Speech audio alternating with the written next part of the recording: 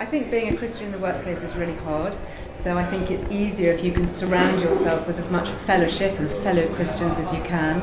It may be something really simple like wearing a little cross, or just something that opens conversation. You might want to drop into conversation what were you doing at the weekend, you went to church, your children went to Sunday school. These open doors to find fellow Christians that you can then communicate with and gather around you to just be part of your companionship and part of your journey. I think it's essential for Christians to be hugely ambitious, because I think we really have an opportunity to champion social justice, to make change for good, to talk about ethics and morality and sustainability and all the issues that are so important for the whole world and society going forward.